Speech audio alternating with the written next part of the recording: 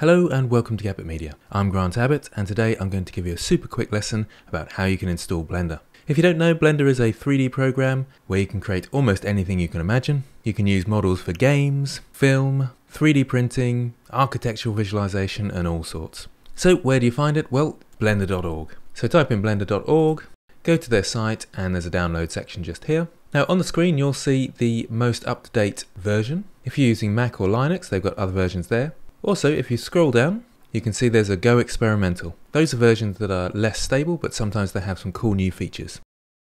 So you click on this button, that will start downloading. You should then be able to find that file, double click on that and follow the install instructions. Once you've done that, you can open up Blender and it should look something like this. Now if you want a free beginner's course, I'll put the link in the description. If you want a very in-depth paid for beginner's course, I've got a link in the description to that. It's from CG Boost. I can thoroughly recommend it. Okay, thanks for watching and I'll see you next time.